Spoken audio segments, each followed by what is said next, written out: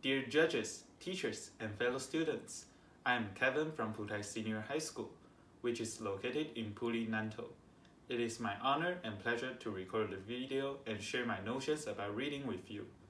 First of all, I would like to express my sincerest gratitude to my English teacher, Mr. Luo, who coached me about how to write a good reading report.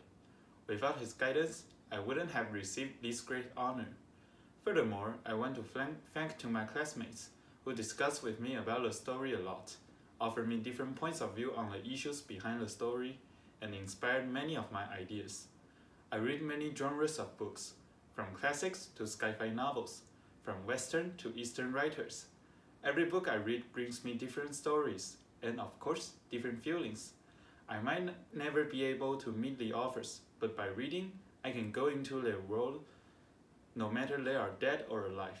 So far as I'm concerned, I regard reading as a great pleasure and an indispensable necessity in everyone's life, particularly in a world ubiquitously influenced by the internet.